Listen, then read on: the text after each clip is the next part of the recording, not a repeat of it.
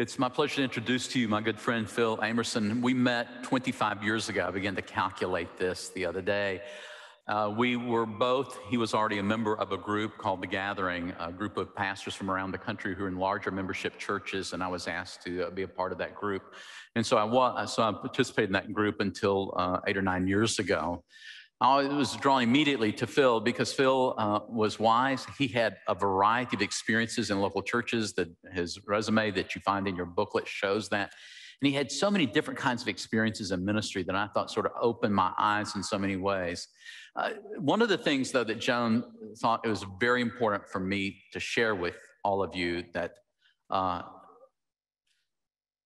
we were able to go to Wrigley Field and watch a Cubs-St. Louis Cardinals game with Phil and Elaine Amerson because we were using the tickets of his daughter's boss, Mayor Richard Daley in Chicago. And you would think, those are great tickets. There's no bad ticket in Wrigley Field, but it was not behind home plate. It was in right field. And I want to say that it was one of the great fun experiences of my life. I have many baseball fields, Major League Baseball field parks that I've been to, many more that I have not, but I can cross Wrigley off the list, but I'll act like I haven't been there when I started on that. Phil Amerson comes, he's a graduate of Asbury Theological Seminary. He got his PhD from Candler, from Emory University.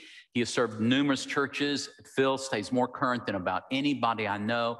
And every once in a while, he and I will talk and he starts telling me something that's happening or something I need to know about. And I'm thinking, is this guy ever going to really retire? And thankfully to the church, he is not. And so I want to bring and introduce my friend, Phil Amerson, to us this afternoon. So thank you, Phil, for being with us. Thank you.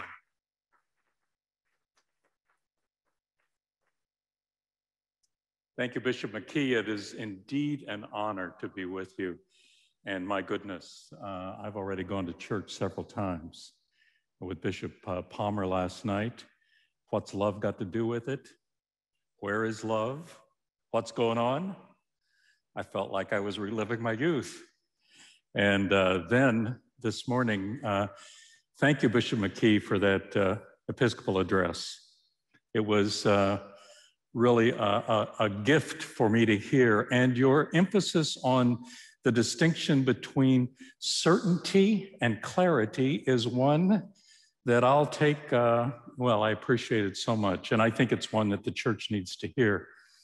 And then Dr. Cassatt, I've already told you this, but that was the best memorial sermon and the whole worship experience. It was worth coming all the way from Indiana just to hear that. And thank you for a remarkable time.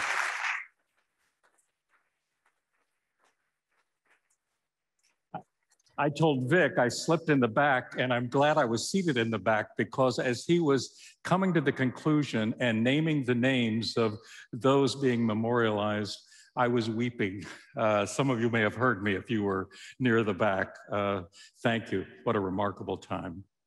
So it's after lunch, and I realize some of you may be nodding off, so I can tell you what this presentation is about simply by telling you about C.S. Lewis, who on June the 4th, 1941, was asked to preach at University Church St. Mary's, Oxford.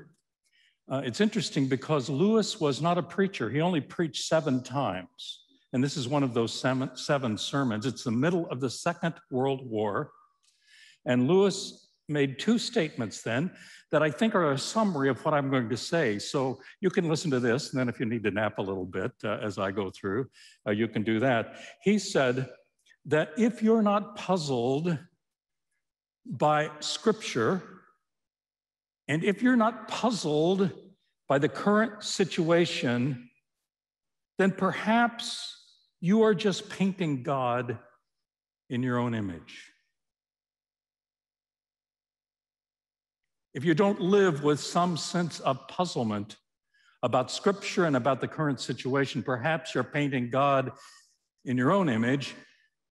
And the second thing, more pertinent to what I want to share, Lewis said, next only to the Blessed Sacrament, to Holy Communion or the Eucharist, next only to the Blessed Sacrament, Our neighbor is the holiest object presented to our senses. Our neighbor is the holiest object presented to our senses. I'm so honored to be here. It's always good to be in Texas. My dad is a Texas native.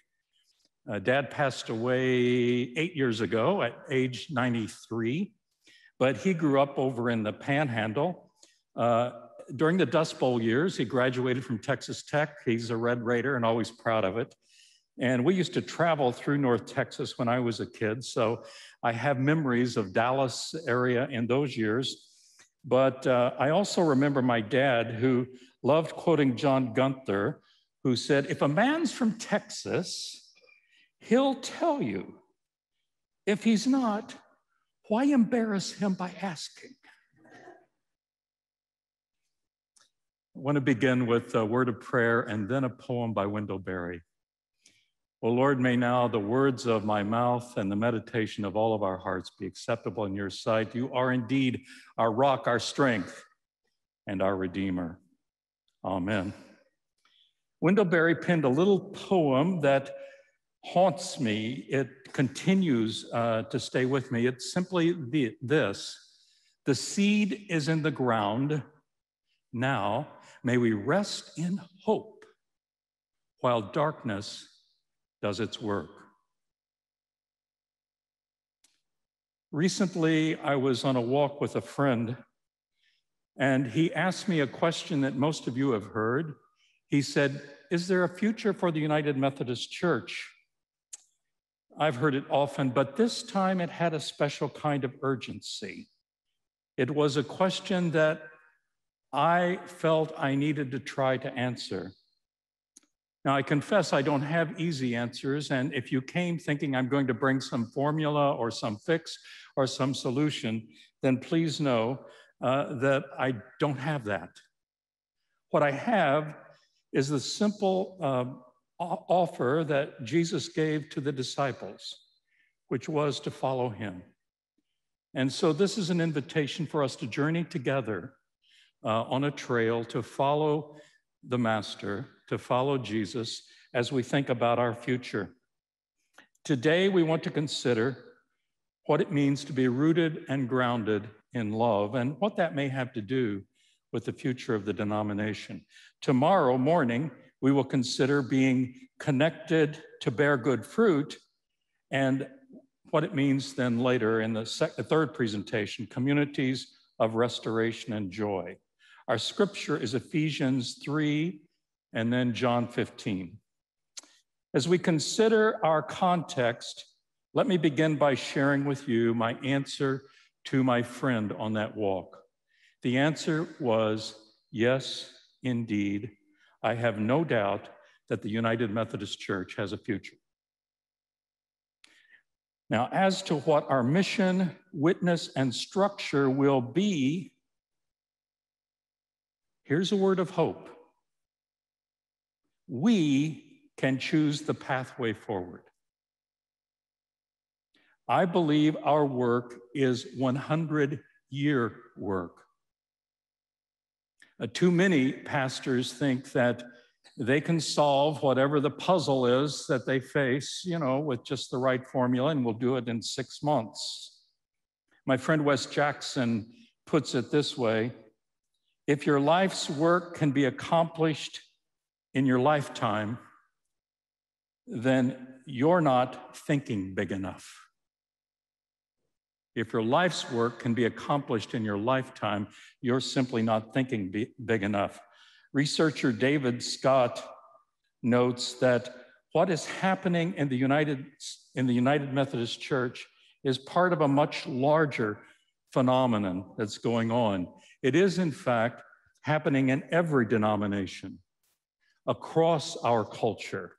Scott says it's shared by other denominations. It cuts across all races and classes and theologies. He writes, the United Methodist Church in the U.S. and Christians generally are fooling themselves if they think that they can solve a cultural problem with organizational solutions. Scott concludes, I don't know what the adaptive solution to the cultural problem of US religious decline is. I wish I did, he says. But I am sure that understanding the nature of the problem is the first step toward finding a solution. Let me propose that our most hopeful options involve stepping away from the everyday concerns and looking at the larger question of the influence of the dominant culture on who we are. Douglas John Hall, speaking about mainline church or ecumenical Protestantism in North America, wrote, and this has been 20 years ago, Christianity has arrived at the end of its sojourn as the official, established religion of the Western world. The end of Christendom, he says, may be the beginning of something more nearly like the church. Now, I may need to define those words.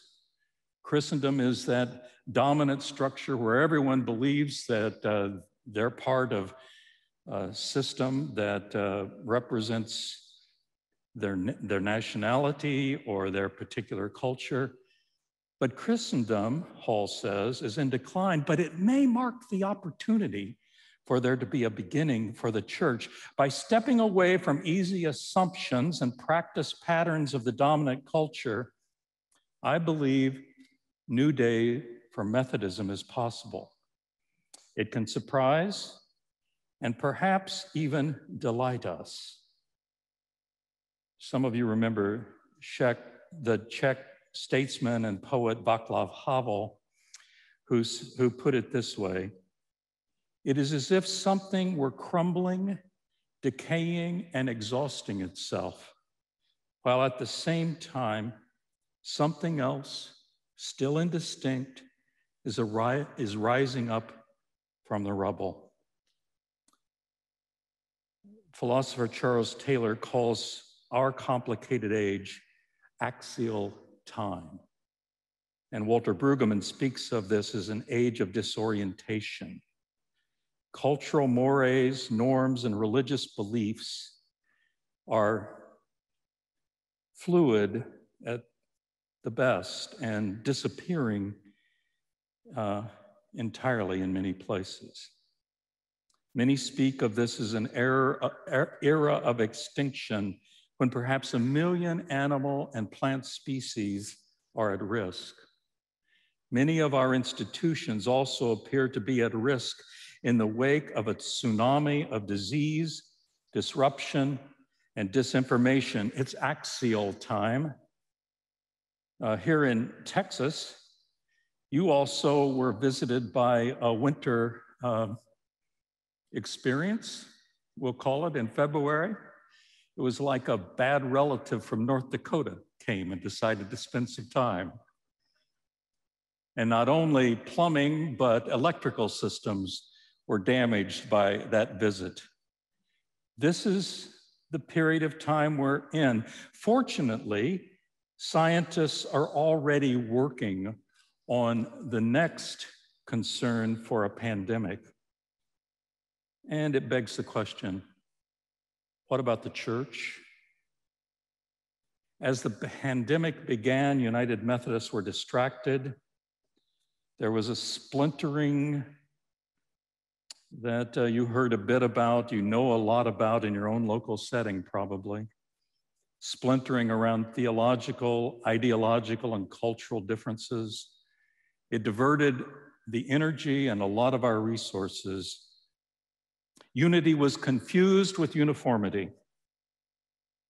This is a moment, I want to say, for United Methodists to reclaim our motto at the bicentennial all the way back in the year 1966, when the Methodist Church that had been in the United States for 200 years at that time came up with a motto, which were simply 2 words: forever beginning.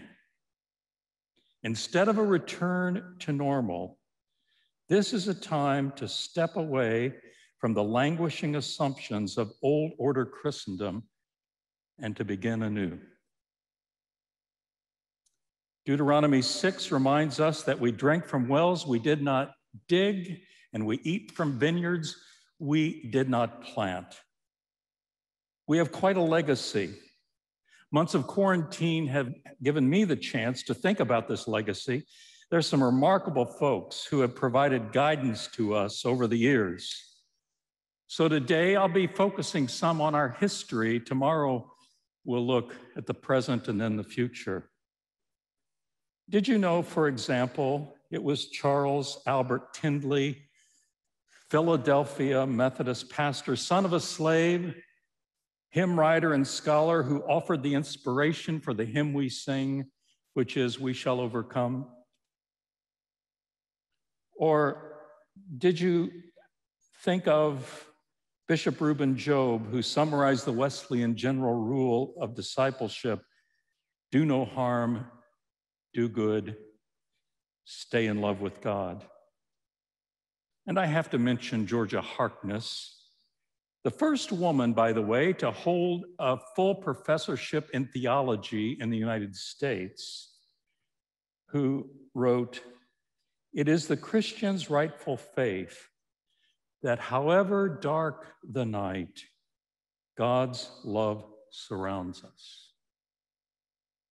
So let's go back to another axial time, another time of disruption when Methodism was just beginning. It's maritime Bristol, England, 1742. Methodism is in its infancy. The new room is a worship center, a dispensary, and a school. John Wesley asked them how they're going to pay for the debt on this new building, and a Captain Thomas Foy responds, "Let everyone in the society give a penny a week, and it will easily be done." Someone interrupted. "But many do not have a penny to give," that person said. Captain Foy's response was, "Let each one give what they can weekly, and I will supply what is wanting." Others in that meeting made a similar offer to Captain Foy. They were concerned that nothing should prevent the poorest Methodists from being involved in the society. You see, what was envisioned as a financial building campaign morphed into a fundamental, essential ecology of early Methodism. It is simply a watching over one another in love. The society was divided into groups and leaders were appointed. The early Methodist polity is what researchers would call an adaptive change. Spreading from Bristol to London to Newcastle, you know, that was Wesley's Triangle Circuit. These class meetings began to emerge.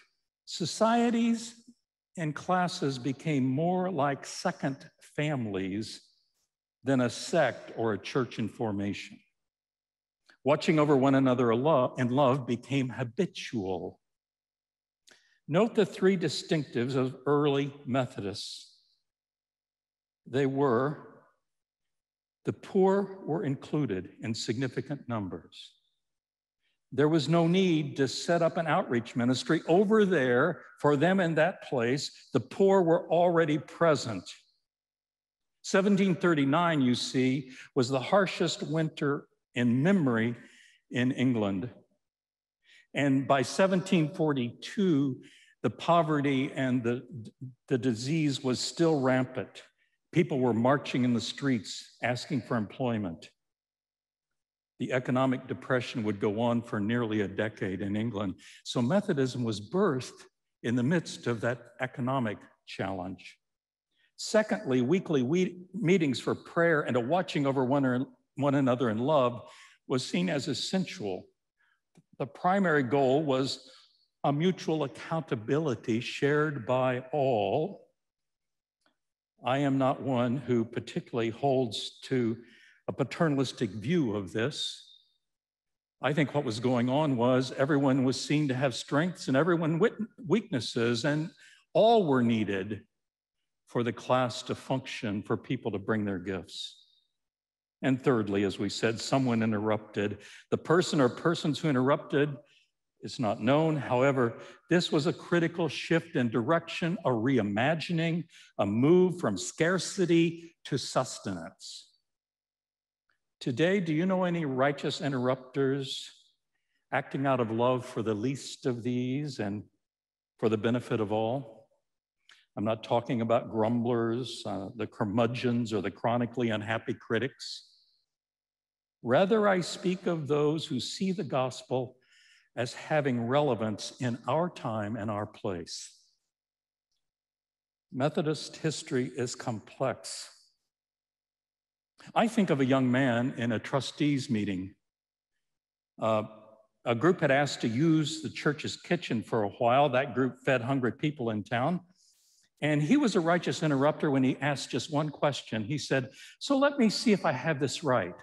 What we're saying is the church kitchen shouldn't be used to feed hungry people?" It was as if the whole scene changed. And the trustees who were ready to say, "No, not our kitchen, too many problems with utility costs and insurance and the rest." My friend Chris simply asked one question: the church kitchen shouldn't be used to feed hungry people? A righteous interrupter. Our history is complex, not always remembered with pride, but let me share with you a few righteous interrupters. There are two Methodists most people don't think of. First, as Methodist, Branch Rickey and Jackie Robinson challenged racial segregation in Major League Baseball.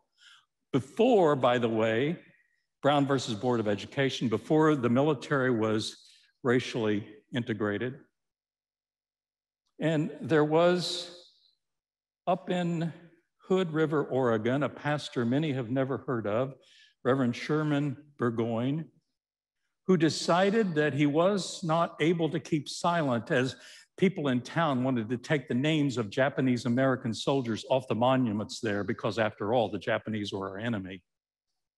And Burgoyne not only fought that over the criticism and concerns of leaders in the community and in the church, but he helped with resettlement of Japanese Americans who had been in camps.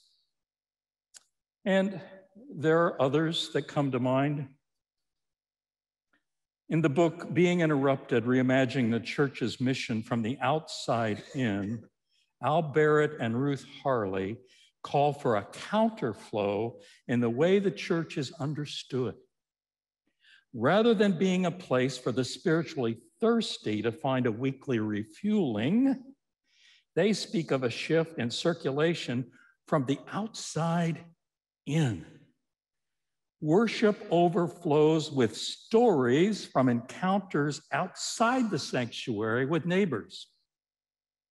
Barrett is rector of Hodge Hill Church in the Diocese of Birmingham, England. He writes that worship begins with two interpretive questions. The first, what do you bring with you from your week in the world that you want to say thank you to God for? And secondly, what do you come with that weighs heavy on you that you want to bring to God in prayer and concern? Barrett writes, more attention is given to gathering than sending. The worship benediction has been changed. Now it is, let us go in peace to meet and love Christ in our neighbors. Anglican Sam Wells puts it succinctly. Prophetic ministry, he says, is not about condescendingly making welcome alienated strangers. It means seeking out the rejected because they are the energy and life force that will change us all. The challenge for the church is to see Jesus in the face of the ones we have rejected, and to let Jesus, the Jesus we discover in them, become our cornerstone. The first century church emerged in another axial time. Paul, a righteous interrupter, faced persecution and finally prison. Ephesians was a circular letter, you know, written likely by a secretary or an apprentice or a close colleague of Paul, and sent to believers in emerging churches all across Asia Minor, challenging systems of polytheism, exclusion, shame, and honor, with a focus on neighbor love. In the prayer in Ephesians 3:14, 20, there is this summons to be rooted and grounded in love, agape love, a specific word for sacrificial love used 17 times in Ephesians, unlike phileo, meaning brotherly love. Throughout the New Testament, there is this focus on faith made evident in agape love. And Georgia Harkness defines agape love, she says, means an uncalculating, outgoing spirit of loving concern, which finds expression in the deeds of service without limit. What does it mean to be rooted and grounded in such love? Well, I think it's the nurse that pulls a second shift to hold the hand of one who is dying of COVID when the family can't be present. It's the underpaid daycare worker or teacher who takes from her meager salary so poor children have books or supplies.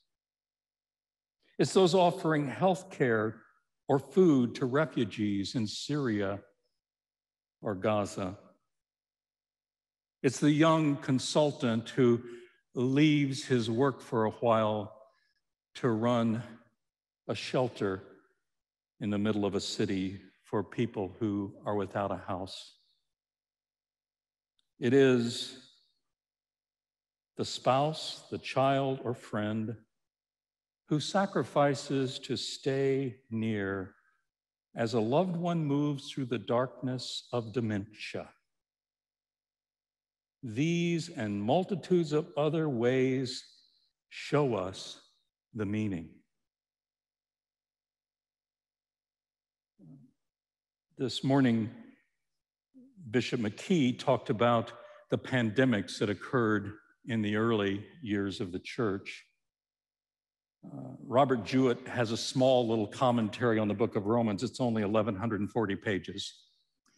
And in that commentary, he begins to uncover the question of why did Christians seem to prosper a little better than other groups? And Bob, by the way, who died of COVID in December, would argue that it was simply because they practiced that New Testament idea of offering a cup of cold water. John Wesley used Ephesians 3 as the scripture basis for his sermon, The Catholic Spirit. It's no surprise that he does that, and he writes in that sermon, we are to keep an even pace, rooted and in the faith once delivered to the saints and grounded in love, in true Catholic love, till we are swallowed up in that love forever and ever. So Charles Taylor comes to the end of his large book that was recently published entitled A Secular Age with a chapter that's simply entitled Conversions.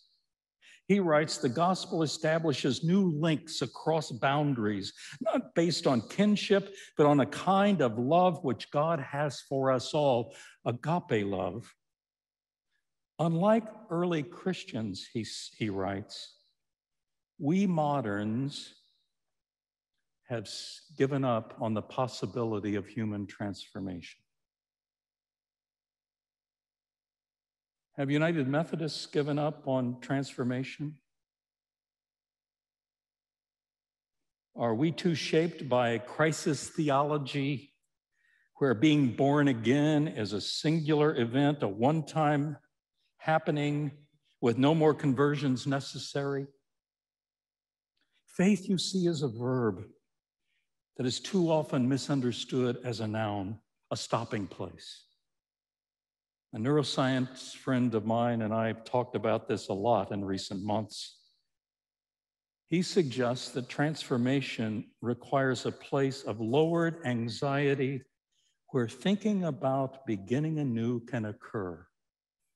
New consciousness comes from slowing down and, as Wesley put it, living at an even pace and with faith grounded in love. Georgia Harkness reminds us the Christian gospel is not that we are saved ourselves by finding God. It is that God finds us and saves us when we let him.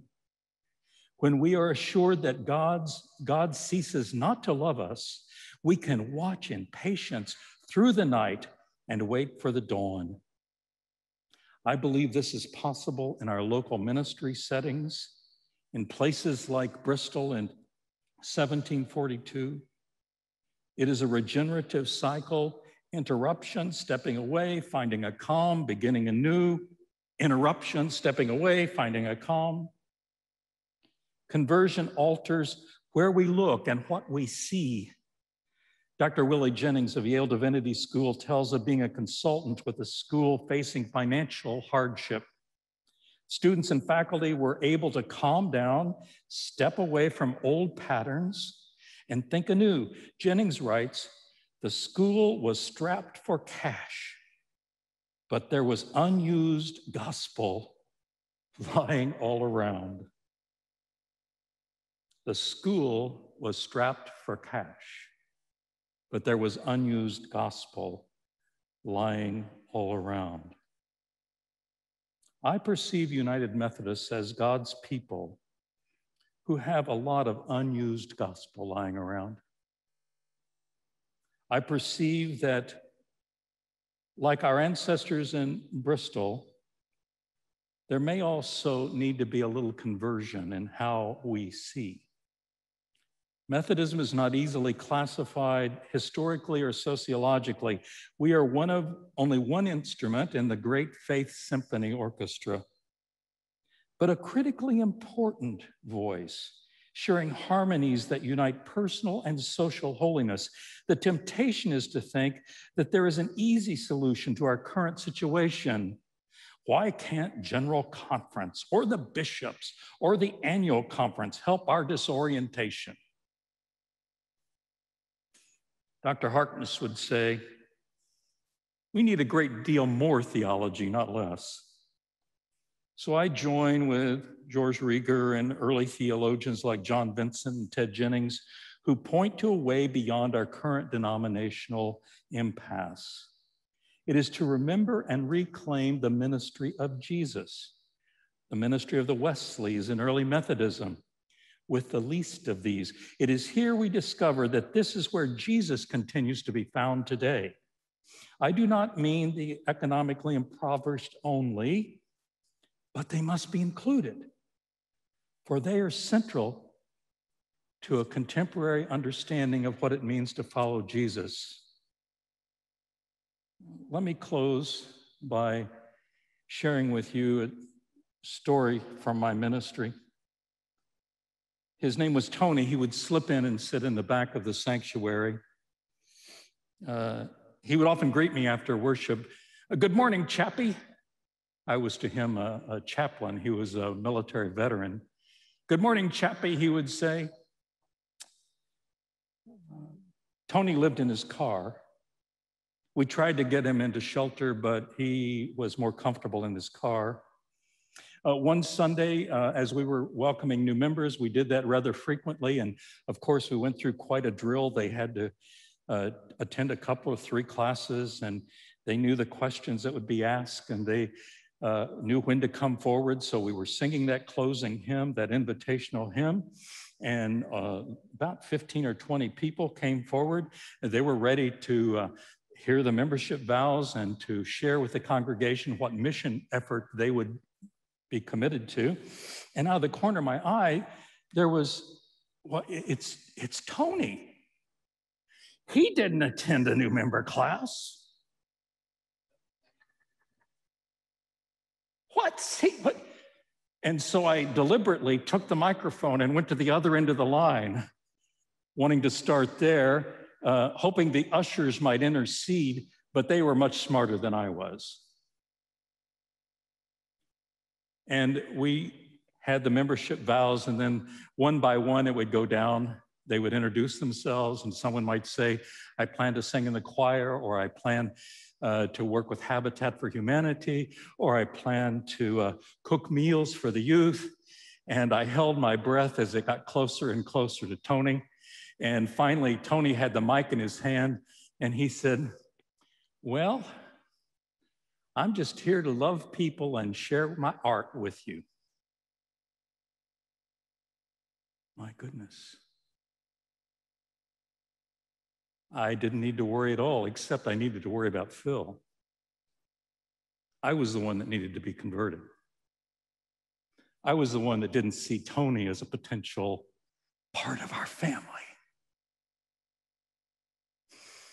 Not long after that, on a cold winter night, Tony was found having died in his car. I still remember the service that was held in the chapel. It was overflowing with people he had met, people who had purchased some of his art. We thought we were the only ones to bring the gospel into the world, but it was Tony who helped us discover a whole lot of unused gospel we had been missing. He taught us about being rooted and grounded in agape love.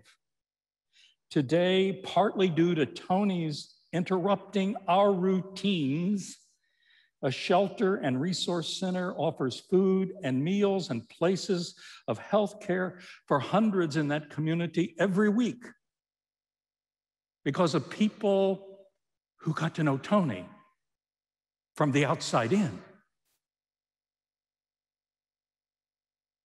Our three takeaways or trail markers for today are these. First, followers of Jesus are forever beginning disciples acting with agape love. Secondly, rethinking mission from the outside in will need some righteous interruption. And thirdly, as fear is calmed, we may be converted to welcome others as Christ has welcomed us. So tomorrow we'll continue on this trail together with the question, with the topic of how we're connected to bear good fruit and how we are gathered in communities of restoration and joy. When we first planned this 18 months ago or more, the idea was to do a little dialogue, and we were going to have some younger and more experienced pastors here, but that didn't happen for a lot of reasons, COVID being the main one. But I'm encouraging you to ask questions, and I'll try to respond. We may not have time today, but let's see if we do, okay? So I think Andy Lewis has got how we're going to do this, and we may collect the questions today and do that tomorrow. So Andy, you want to make that announcement? I think that's okay with you, Phil? Okay, thanks. Andy? Could you turn Andy's mic on, please? Very good, yes. So is it on? We believe that we can I don't think it's on. Q&A. It's not on. Yeah. So while they're coming, I was thinking about technology and all the joys. I don't know how many of you remember Clarence Jordan at Koinonia Farm. Clarence had a master's degree in agriculture, and when he finally started Koinonia Farm, he said the way I learned to farm was I would climb to the top of the barn every morning and see what the other farmers were doing. And his whole notion about technology was, he said, you know, they've got these new chicken houses, and the hens lay the eggs, and they drop down on a conveyor belt, and they go on down the line. And he said the chicken then looks to see if they've laid the egg, and they haven't, so they lay another one. That's technology often is the way. So at this time, we're going to hear from Dr. Phil Amerson, the second keynote of our time together with Dr. Amerson. So Phil, we gladly hear you. Thank you, Bishop McKee. Thank you, Dr. Amerson. It's I couldn't be happier than to follow something about LPI, because we're going to be talking about the connections, many of them that have been here for quite a while.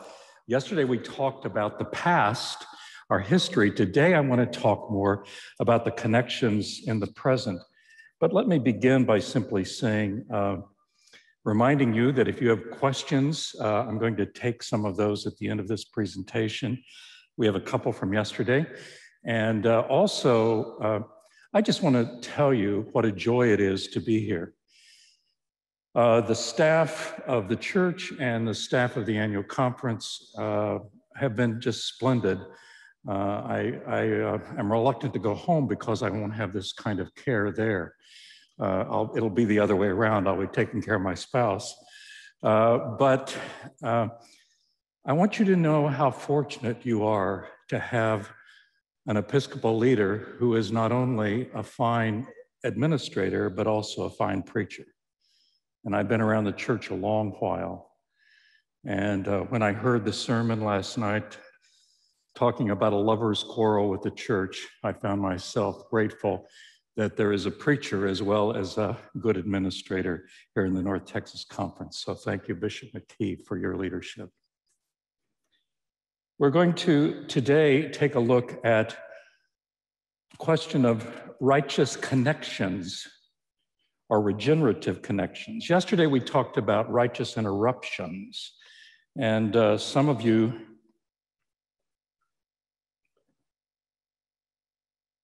we're going to see if we have, there we go. The trail markers from yesterday are: followers of Jesus are forever beginning disciples acting with agape love. Rethinking mission from the outside in will require righteous interrupters. And as fear is calmed, we may be converted to welcome others as Christ welcomes us. As we begin today with this topic, connected to bear good fruit, hear this poem. The poem is entitled The Red Wing Church. It's by Ted Kooser. Some of you know Kooser's poetry. He was the poet laureate for the US a few years back. The Red Wing Church. The Red Wing Church. There's a tractor in the doorway of a church in Red Wing, Nebraska, in a coat of mud and straw that drags the floor. A broken plow sprawls beggar-like behind it on some planks that make a sort of roadway up the steps. The steeple's gone. A black tar paper scar that lightning made now replaces it. They've taken it down to change the house of God into Homer Johnson's barn, but it's still a church, with clumps of tiger lilies in the grass, and one of those box-like glassed-in signs that give sermon topics. Reading now, a bird nest and a little broken glass. The good works of the Lord are all around. The steeple top is standing in a garden just up the alley. It's a hen house now. Fat leghorns gossip at its crowded door. Pews stretch on porches up and down the street. The stained glass windows style the mayor's house, and the bells atop the firehouse in the square. The cross is only God knows where. Dr. Henry Howell was not the most popular professor in the small college I attended. He was modest in appearance, slight in build. He was soft-spoken. However, trekking through the wilderness or a forest with Dr. Howell, you realized you were there with a giant, kneeling beside him at the creek edge to test the water or count the species. It was a transformative experience. We were fortunate in those years. Ahead of time, really, Dr. Howe was focusing on ecology, and he spoke of our role in valuing diversity and regenerative connections needed across all systems: water, soil, plants, animals, air, and human. A devout man, Howell prayed as each class began, often quoting Ephesians 3, that we be rooted and grounded in love. On occasion, he read from St. Augustine. I recall his Alabama accent as he summarized, God loves each as if there is none other in all the world to love, and God loves all as God loves each. Our friend theologian Marjorie Suhaki writes, prayer involves God who works with the world as it is in order to bring it to where it can be.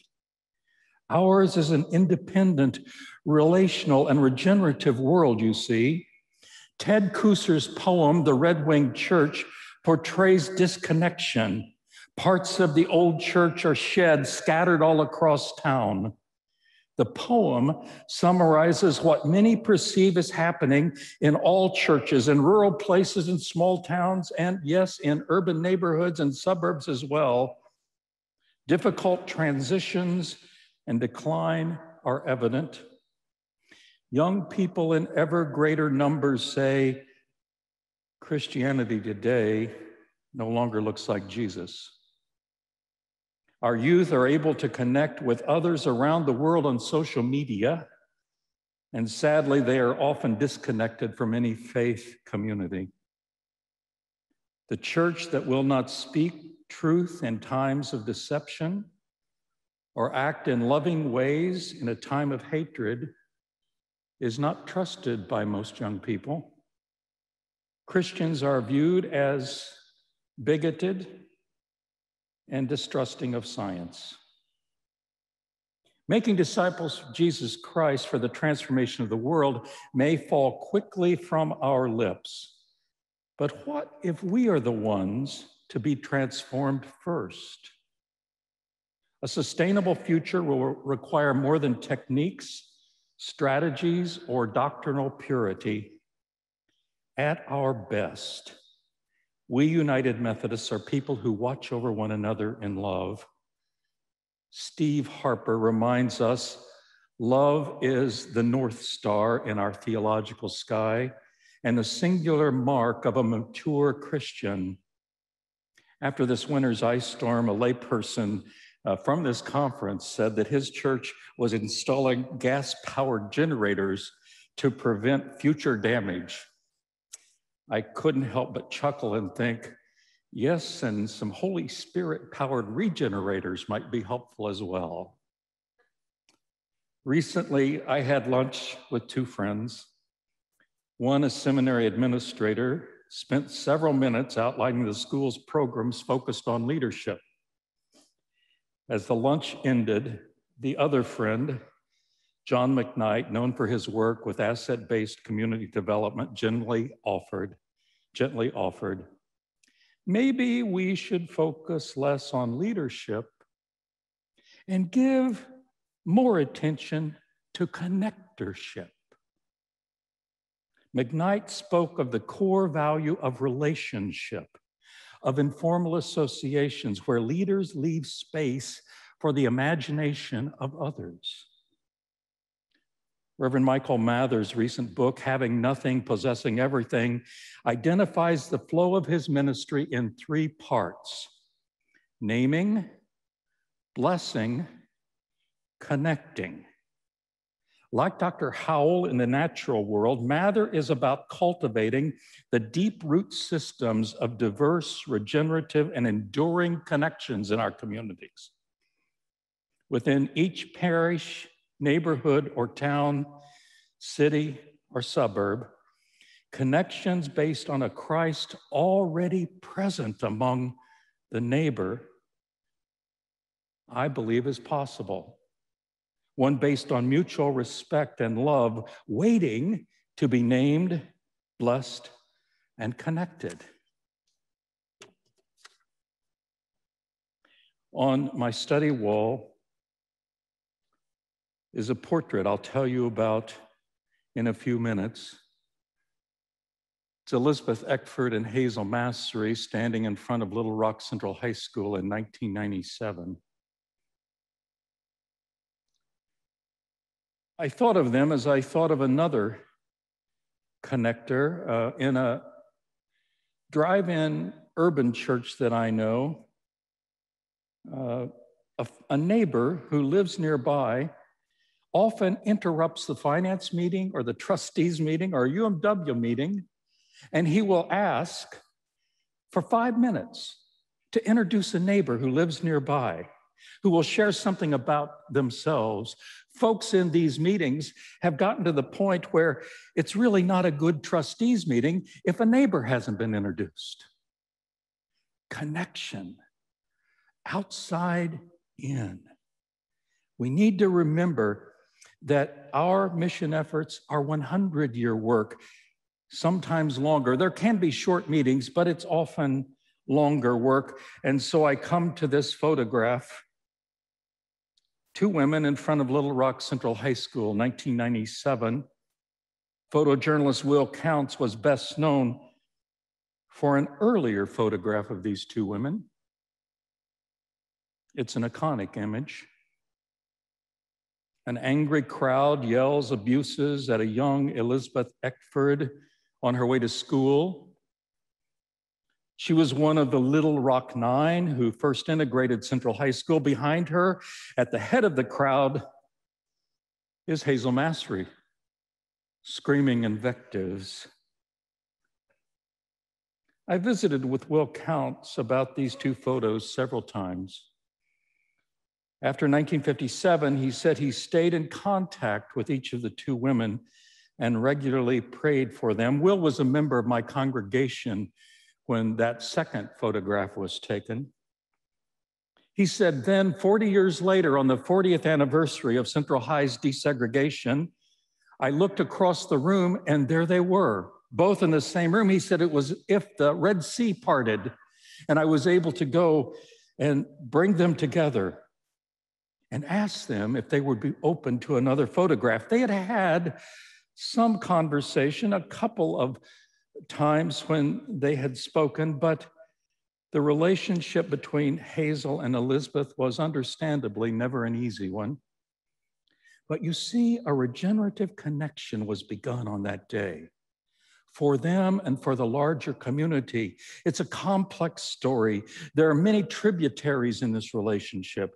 Elizabeth and Hazel and Will Counts, each one had to choose a path to join in naming, blessing, and connecting. Here is the basis of in-depth evangelism. Regenerative connections with God and neighbor. The great Methodist missionary E. Stanley Jones wrote of Christ as both incarnate, infleshed, and excarnate in our world. Christ is present in human flesh and in the connection among all humankind. Jones quotes Colossians 3:11, Christ is all things and in all people. Jones famously said, an individual gospel without a social gospel is a soul without a body. And a social gospel without an individual gospel is a body without a soul. One is a ghost, the other is a corpse.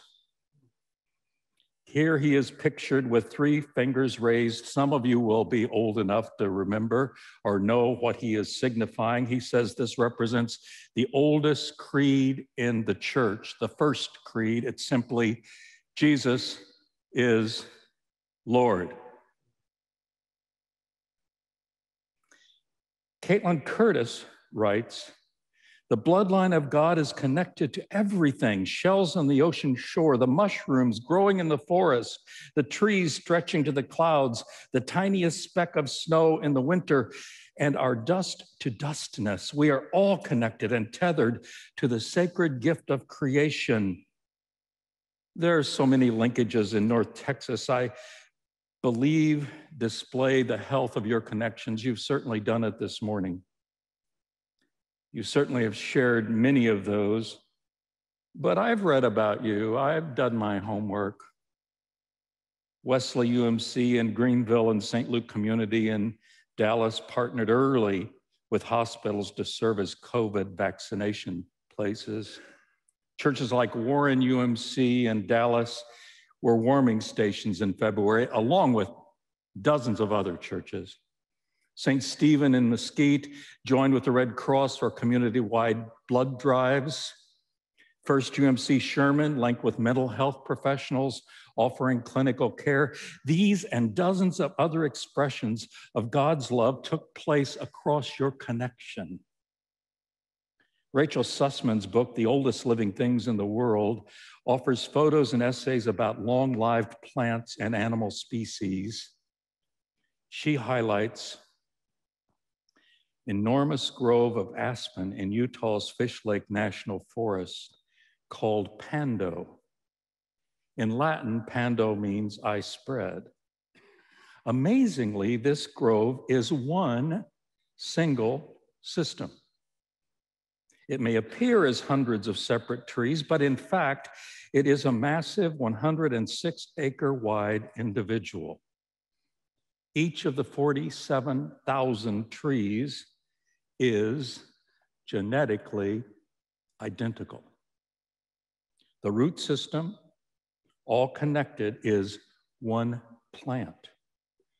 Similar colonies of ancient individuals that are also a community are found in coral reefs in our oceans.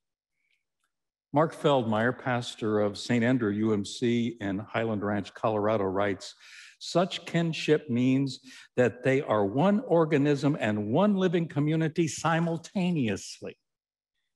When an individual tree dies, it's as if the grove loses an essential member of the body.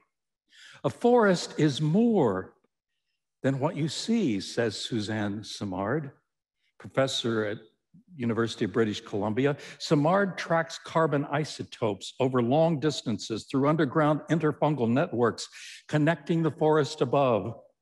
Put simply, she says, trees talk, often over vast distances through shared nutrients and chemistry. Today, scientists, once skeptical, now flock to her to learn that forests aren't a collection of individuals. No, they are harmonious yet complicated social network. A conference, a denomination is much more than we see. Forester Peter Wohlleben speaks of this as a wood wide web. He asserts trees register pain, learn things, and even seek to protect or nurse others nearby. He joins Professor Simard in proposing a regular back and forth communication, increasing the resilience of an entire community. They speak, both of these, of hub trees, or better, mother trees, connected broadly with others in the forest, managing the resources of the whole plant community. If too many hub trees are removed, they argue, the whole system can collapse. I think of Margaret Mesvita Mashinga as a mother tree for the church in Zimbabwe. I knew her as a student in Claremont, California. Then a few years later, on our way to worship in Zimbabwe, she suddenly pulled the small pickup truck over to the roadside. She got out shouting a few words in Shona. And looking back, I can still see her looking over her shoulder and saying to me, "Are you coming?"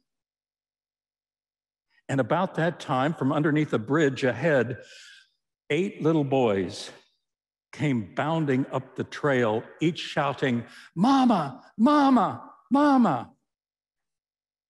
You see, these boys were HIV/AIDS orphans who were forced at that time to live under a bridge. She, Masvita, was their substitute mama. She would bring them food and take them to Sunday school.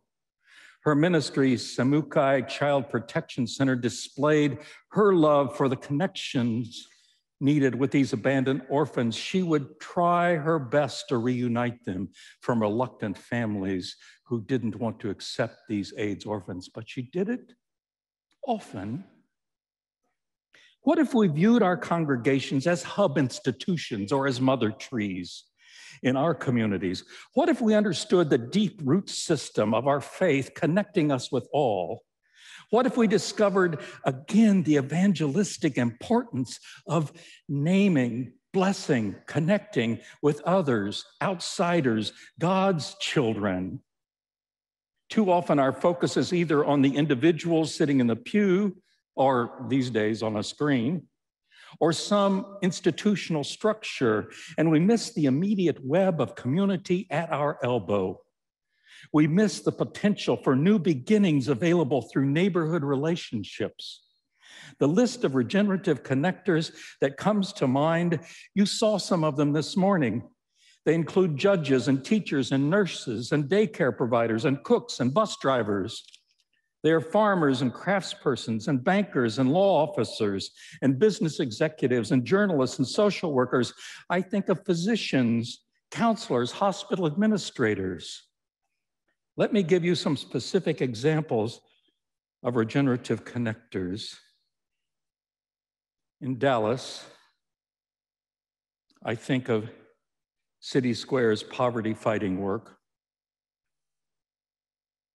If you want to hear an institutional conversion story, you need to connect with a member of this annual conference, the Reverend Dr. Larry James. In his books and conversation, he tells of the remarkable conversion, that transformation from seeing poor people as clients to valuing them as co-workers. James makes it clear everybody is rich and everybody is poor, just in different ways. Everybody is worthy of respect. Respect is the great change agent of social reality. Then there is the Reverend Dr. John Fanistil in San Diego, who not only works to provide basic resources for immigrants like pop-up kitchens, but Fanistil also coordinates a worship service on Sundays at the border where folks gather on both sides to share prayers and songs and a blessing that no wall can separate. Did you know about La Iglesia Frontera? It's been going on for, well, more than a decade. And there's young Grant Merrill, a pastor in northern Indiana, who expands on his pastoral duties to share a brief weekly faith message on his TikTok account. Now, you may think that's not out of the ordinary. Only last I heard, Grant has 300,000 followers.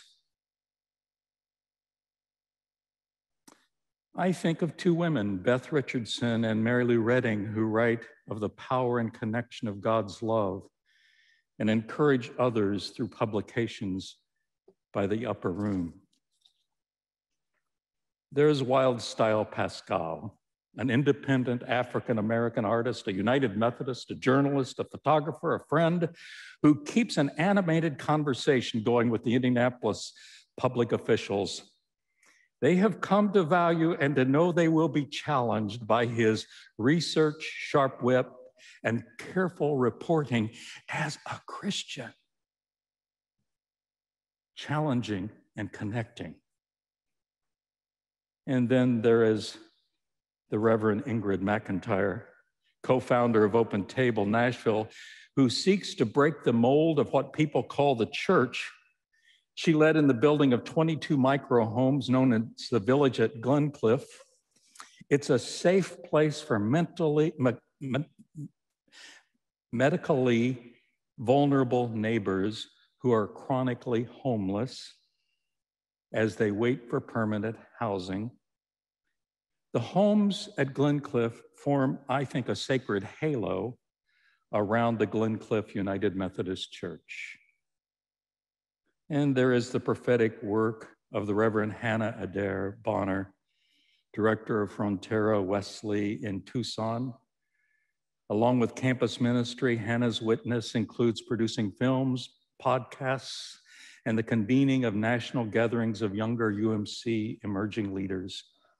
Hannah reaches the disconnected, whether on the streets, in prison, or among the undocumented. There are hundreds of other illustrations of United Methodists in the United States who share the gospel in such fruitful ways. We often miss seeing them and the rootage that they help connect us with. Hear the prayer again from Paul in Ephesians 3:18. I pray that you will have the power to comprehend with all the saints what is the breadth and length and height and depth, and to know the love of Christ that surpasses knowledge, so that you may be filled with all the fullness of God. No matter the future, United Methodism's connections may change in form, but our rootage is still deep and wide. 30 years ago, the congregation I served supported a young faculty member at Africa University. There were no theological litmus tests for this professor or for those offering support. The young man was Iba Niwatiwa, and he was later elected bishop in Zimbabwe. Today, Masvita Mashinga and her husband Gift work with Bishop Niwatiwa. After their theological education, they returned to Zimbabwe. Masvita, I think of as our mother tree. Today, she is a leader in mental health in Zimbabwe, and now the chair of pastoral care and counseling at Africa University.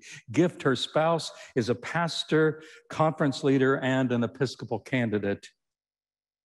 Methodism's ecology in Zimbabwe is intertwined with ours.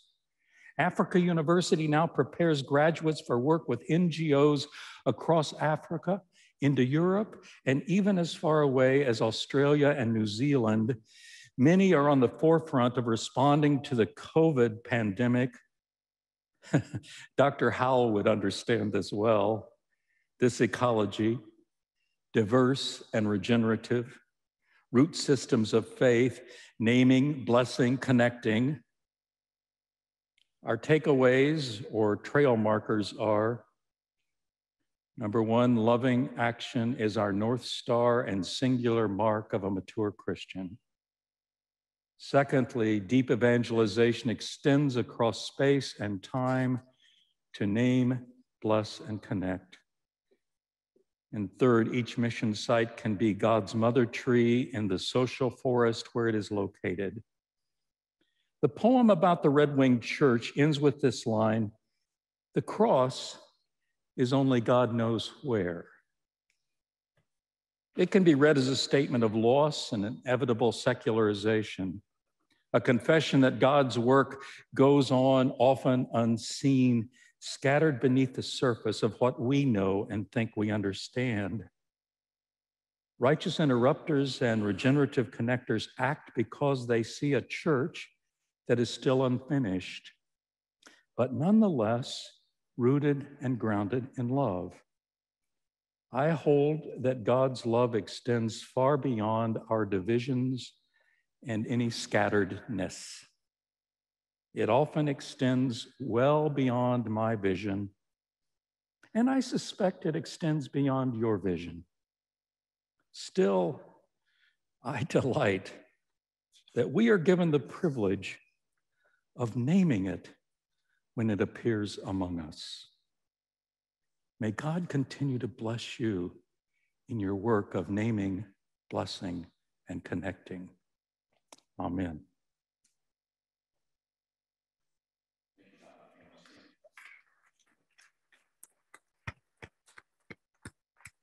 Are we doing questions now? We have two questions from yesterday. Do you want From to yesterday, okay. Yesterday's questions. Yesterday's questions. Today. Today. Connie Marshall wrote saying, I was touched with your story about Tony, but have to ask if it changed your opinion of the importance of people needing to take a course on membership before they are invited to join the church. And the answer is no. It changed me. It changed what I did in those membership classes. And you can never tell the whole story in one presentation. But Tony and I visited several times about what it meant to be a United Methodist. So that wasn't suggesting at all that we should shortcut the importance of educating people about who we are and what we do. Rather, it was an understanding that I was the one that needed converting much more than Tony. Okay. The second question is this, from Alicia Signer. Methodism was powerful when based on band meetings and holiness. Kevin Watson has an excellent new book out, Perfect Love, Recovering Entire Sanctification, The Lost Power of the Methodist Movement. I'd like to hear your thoughts about these important, sometimes forgotten pieces. Well, that is a temptation that I will try to avoid since I'm a graduate of both Asbury College and Asbury Seminary. And I learned early on that sanctification is a second definite work of grace subsequent to regeneration. Or that's what they thought it was. And it's an important way of understanding sanctification. Some people hold to that. You need to know that there's a whole history of 17th, 18th, 19th century Christendom that plays into this. Part of the reason for the holiness movement and its focus on sanctification as a second experience has to do with the challenge that came from the Pentecostal movement early in the 20th century, where the focus was on the gift of tongues. Do you have the gift? And so the holiness folks ended up saying, well, you need to have the experience. I hold that sanctification is a lifelong process. I'm not quite a Lutheran that would say that you get sanctified when you come to the end of life. But I do believe sanctification is a process, a call, just as faith is an ongoing journey. I should tell you in closing, I remember sitting in the chapel at Asbury Seminary many years ago, and Bishop Kern from Ohio was there, and I can still hear him as he addressed the question of sanctification. And he said, you folks here at this place talk a lot about sanctification. Pause, pause, pause. I'll tell you if you're sanctified or not. Let me hear the way you talk about your predecessor and your successor. And I'll know if you're sanctified. I've met many sanctified people. Kevin Watson's work is very helpful. I used his work in many of the things I did with this presentation, as have been a number of other people like David Lowes Watson. Class meetings and bands are important, and they can be a valuable resource. But we need to be careful that we don't exclude people simply around whether or not they believe the way I believe on a matter like sanctification. Sanctification is God's gift, and however it comes to you, I celebrate it. Whether you have it as an experience or whether, like me, you believe it is something that you're called to live toward all your life. So I thank you for the question, and I thank Kevin Watson for his work. It's important to the church just now. And we also need to be reading many others and thinking along with them. So I thank you very much. Thank you very much. Thank you. We appreciate it. We're going to hear from you later this morning. I understand this well. Let me express my gratitude to all of you for being with you. This has been remarkable. Someone caught me out here in the hallway yesterday and said, you must have attended a lot of annual conferences, and in truth, I have. And I forgot I was in Texas, and there's a bluntness that often comes here. And this person says, well, how do we compare? Well, we always think better. Well, and I want you to know that on a 10-point scale, I rank the North Texas Conference, I give you an 11. Thank you. The music, the worship, the preaching, the presentations, the emphasis on the future and diversity and leadership, and you're doing good. Thank you. Yeah. They are doing very good work. They are indeed. And I'm headed back to Indiana where the cicadas are now in, I don't know if you know about cicadas, but they come every 17 years. And what we've discovered is that as they swarm in our community, we have even larger swarms of people who come all the way from Canada to see a cicada. It ain't no great thing, folks. So be glad you're in Texas, where I don't believe you have swarms of cicadas, but I'm heading back to that joy this evening. I want us to continue now to look at the third emphasis, and that is restorative and joyful communities. Not far from my home is a path that is one that is marked as a certified sustainable trail. It's wide, big enough for more than one person. It's one of those, if you want to walk far, walk together trails. As we conclude, let us acknowledge a sustainable trail for the United Methodist Church is still emerging.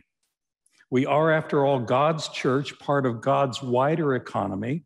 We are part of God's symphony of hope. Many remarkable previous travelers have signaled a way forward, but they're not here right now, except in the vision they shared and the direction they pointed. There are those connections. There are the wider connections across the world and across the church that I talked about in the last conversation. And we identified there three trail markers. First, loving action is our North Star and singular mark of a mature Christian. Secondly, deep evangelization extends across space and time to name, bless, and connect. And third, each mission site can be God's mother tree in the social forest where it is located. In 1974, the bicentennial celebrations of Columbia University, a world-renowned economist, Sir Dennis Robertson, was asked a big question. The question was, what do economists economize? And to the surprise of almost everyone, he gave an astonishing answer. He said, we economize on love. Nobel Prize winner Edmund Phelps later agreed that altruism is central to any sound economic analysis. But as you might guess, they were both economists, and they quickly had to say, but it's complicated. Long before modern economic theories, Jesus points to love as a joyful place, the source of communities that are joy-filled. From John 15:11 through 17, we read, I've told you these things for a purpose, that my joy may be your joy and your joy wholly mature. This is my command, love one another the way I loved you. This is the best way to love. Put your life on the line for your friends. You are my friends when you do the things I command you. I am no longer calling you servants, because servants don't understand what their master is thinking or planning. No, I've named you friend, because I've let you in on the things I've heard from the Father. You didn't choose me, remember, I chose you, and put you in the world to bear fruit, fruit that won't spoil. As fruit bearers, whatever you ask of the Father in relation to me, he gives you. And then watch this. It jumped out of the page there in the message. Peterson translates verse 17, but remember the root command. Love one another. Jesus speaks of love more profoundly than any other of the gifts that we're given as the children of God. Moses provided 10 commandments, and then the mitzvot. In Hebrew scripture, there are 613 commandments. Jesus reduces it all down to one command, the root command, love one another, so that your joy may be full and you may bear good fruit. Agape love is a willingness to lay down one's life for another. It is essential to a joyful restoration of lives and communities. John's gospel was written in Ephesus a few decades later than the letter to the Ephesians. It's full of interpersonal struggles, dissension, disagreement. Faith rooted in sacrificial love is said to be a pathway forward. But we celebrate an awareness that the life we make today will shape what happens in the future. United Methodists find a home in shaping that future together. Stories of restoration and joy in the scriptures come bubbling up. You know them, those scripture stories, the 90-year-old Sarah who laughs, Joseph who embraces brothers, manna that comes in the wilderness, the Babylonian refugees return, Nehemiah announces the joy of the Lord is our strength. A prodigal returns home, Magi see a star, a baby leaps for joy in Elizabeth's womb. Water is turned to wine, winds of Pentecost blow across the church. Christ is recognized in the breaking and sharing of bread. Joy and restoration in these stories are communal. Solo performances can be lovely and moving, but scientists have shown that it is choral singing, voices raised together, that form sustainable social bonds and personal well-being. Last month, I watched the Wesleyan Investive Awards given to 5 national innovative leaders, and in each case, joy was evident. One awardee was Diamond Hargis of the Learning Tree in Indianapolis. Diamond is a longtime friend, and he's been a guest at this annual conference, I know. Years ago, Diamond noticed folks he identified in his neighborhood as neighborhood healers. They practiced generosity and hospitality. They knew how to host parties to celebrate others, not a party in a church building, no, but in the neighborhood homes. Did someone graduate from school, get a new job, complete a project, start a band? Then celebrate and welcome outsiders to join the party. So Diamond would ask a foundation director, a police commander, the mayor, a hospital administrator, a school principal. It was a reweaving, a restoration of fabric in that community. A group of young men would gather together and celebrate as well. They called themselves the Cultivating Joy Cipher. They began to meet regularly. And as a result of these gatherings and a reweaving of that community with the larger structures in the city, it's really rather amazing. Millions of dollars of investment in housing, economic development, the arts, and small business initiatives have come to that part of Indianapolis. As Diamond puts it, we kidnap people from old routines and bring them together so they can fall in love with each other. Wesley emphasized both personal and communal religious experience.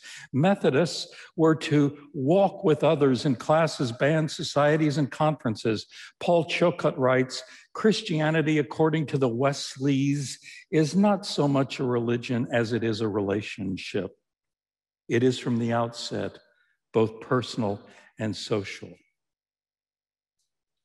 About 200 miles south of the Red Wing Church, portrayed in Ted Kuser's poem, is a place called the Land Institute near Salina, Kansas. The Land Institute has been much on my mind as I've thought about root systems. I had the privilege of meeting Wes Jackson, co-founder of the Institute, 2 summers ago. Jackson left university teaching and research nearly 50 years back to go home to Kansas. He shifted from genetics research in a lab to investigating crop sustainability and teaching about regenerative agriculture. Along the way, he won the MacArthur Fellowship, unofficially known as the Genius Award. Wes works to restore communities in soil and communities among humans. Professor Robert Jensen, retired from UT Austin, says, Wes Jackson has perfected the art of seeing small and thinking big. Seeing small and thinking big.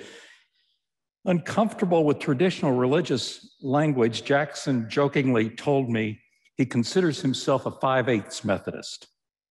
He grew up as a Methodist and still worships occasionally, but he says, the best way to see how my Methodist roots are displayed is when I talk about a creaturely worldview.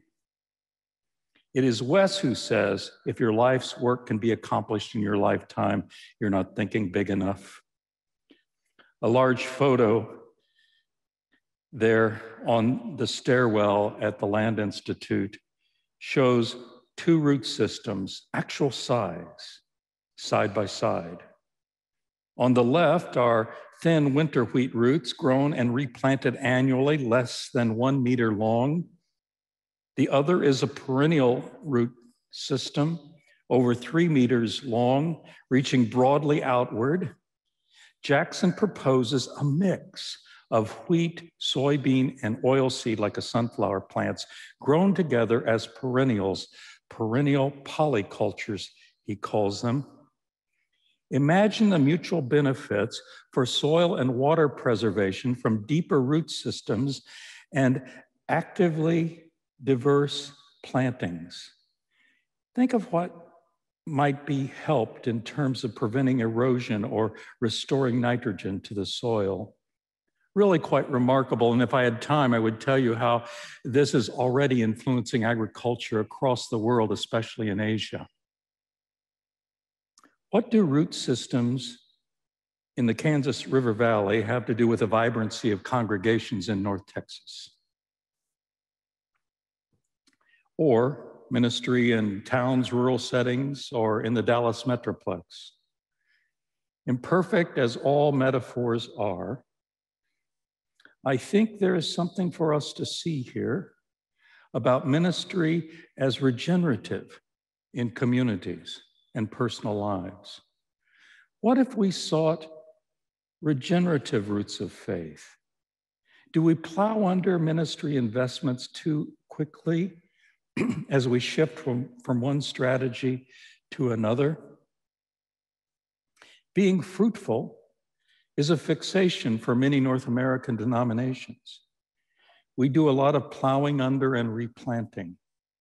While understandable, many of these efforts are counterproductive, increasing stress and diverting local indigenous innovations. Rather than the vision from Jeremiah of a tree planted by water, anxious North American Christians turn to questionable spiritual husbandry, perhaps in anxiety about institutional decline. Many have been, as the song by country singer Johnny Lee goes, looking for love in all the wrong places. What if we focused on being sustainable as well as being fruitful? Recently, a pastor of a large congregation and I visited, and he put it succinctly. He said, programs that attracted people 2 years ago, pre-pandemic, no longer seem effective. Expectations and attention spans seem to shift month from month. They're constantly churning, he says. We've learned to take the longer view now. And then he pointed to Jim Collins and Jerry Porras's book, Built to Last, who made the distinction between time telling and clock building. Time tellers can tell you the latest industrial fad. Clock builders build sustaining institutions. Change comes to the doorstep of all of our institutions, including the church. Some call it creative destruction. Some see it as slow and steady entropy or a post-denominational society, a decline to be expected and accepted. I hear this and I think of Ezekiel's haunting question, looking out across those bones, that valley of dry bones. Can these bones live again? Wes Jackson reflects on ecology of human institutions by saying, we too quickly seek the how-to and insufficiently focus on the why. Ron Heifetz and Marty Linsky distinguish between technical and adaptive challenges. Technical challenges seek a how-to response. Adaptive challenges, on the other hand, require new discoveries, more imagination, and an adaptive leap for a culture. Adaptive challenges require a look at core mission along with the why questions. Have too many ministries lost the why behind their activities? Several years ago, I directed a mentoring program for pastors. At our first gathering, the apprentices were in one group and the mentors met down the hall in another. The apprentices were smart, thoughtful, energetic, committed folks, typically younger, though not always. The early conversations were about all they were accomplishing, new programs and successes. Their voices brimmed with confidence. Meanwhile, down the hall, a different set of conversations were unfolding.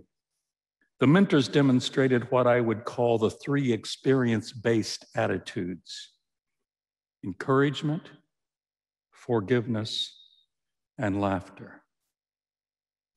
Apprentices were confident, even prone to a little bragging. Many of the apprentices were emerging as, you've guessed it maybe already, righteous interrupters.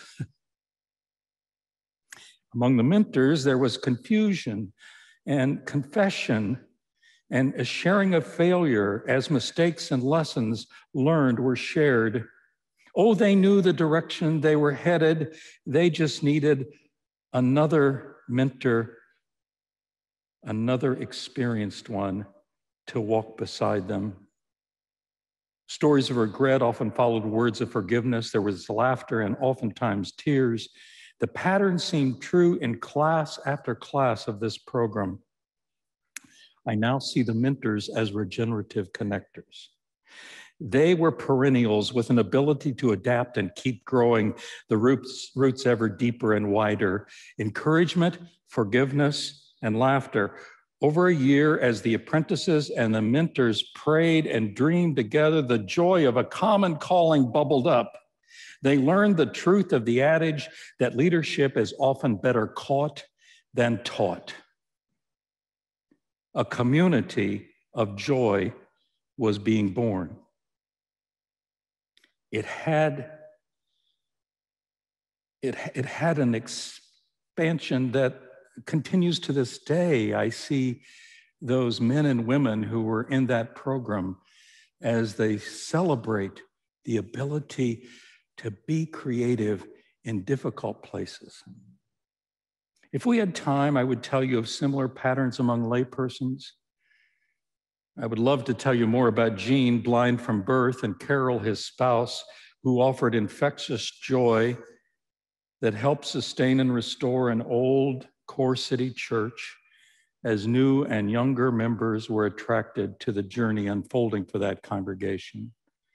They were part of a generative root system that sustains that faith community.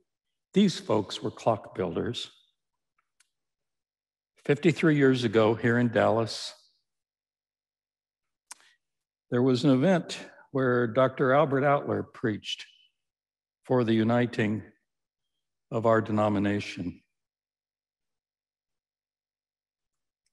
Outler said, "The heart of the gospel is startlingly simple, that God loves you and me and all with a special love, and that Jesus Christ is sufficient proof to this love."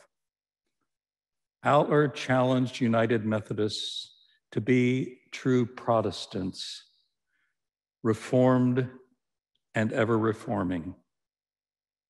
He closed his sermon with these words: "This is the day that the Lord has made. Let us really rejoice and be glad in it. Glad for the new chance God gives us now to be a church united in order to be uniting, a church repentant in order to be a church redemptive, a church cruciform in order to manifest God's triumphant agony on the part of all humankind. Like the early church in Ephesus or the 18th century Methodists, today there are multiple obstacles, threats, and challenges.